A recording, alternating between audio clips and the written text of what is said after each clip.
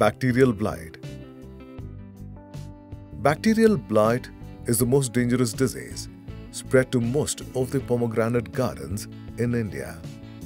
It can bring crop loss up to 30 to 50% or even more.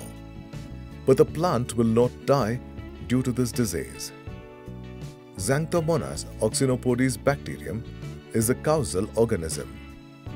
Pathogen enters the plant system through wounds or cut-ends and stomata, but it never becomes systemic.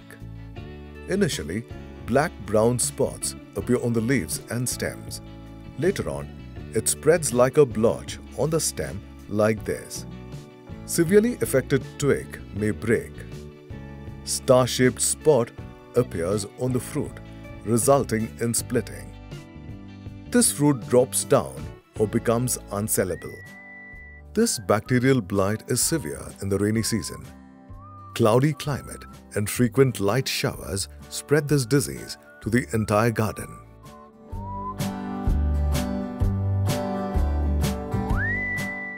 This bacteria spread to new plantations through layer plants.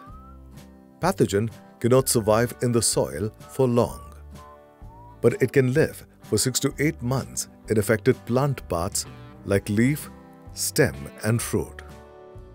Bacterium again attacks the next crop from these sources of inoculum.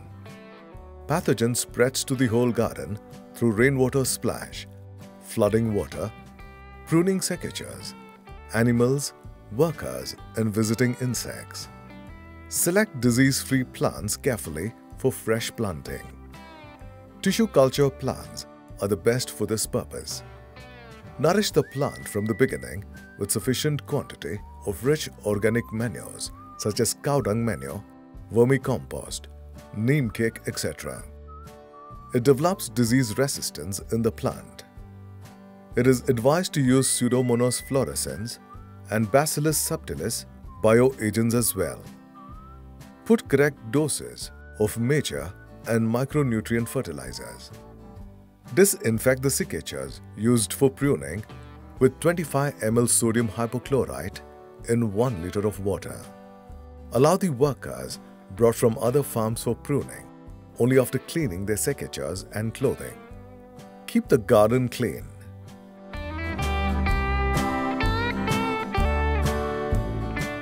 In a garden infected with bacterial blight, spray 1% Bordeaux mixture before pruning to bring down the pathogen load on the plants. Spray ethyl after pruning to shed all the leaves. Collect stems, fruits and leaves after pruning and destroy by burning outside the garden.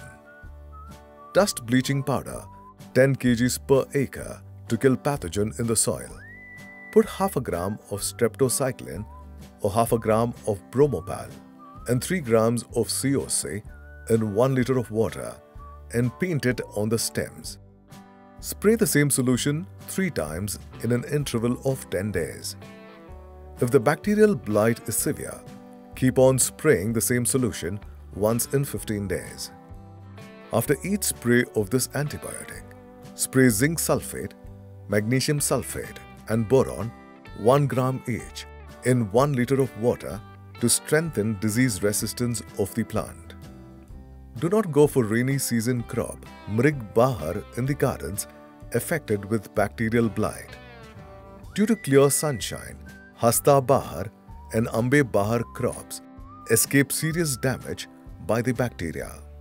If all the farmers of the area take up all these control measures, it is possible to put a check on this bacterial blight disease.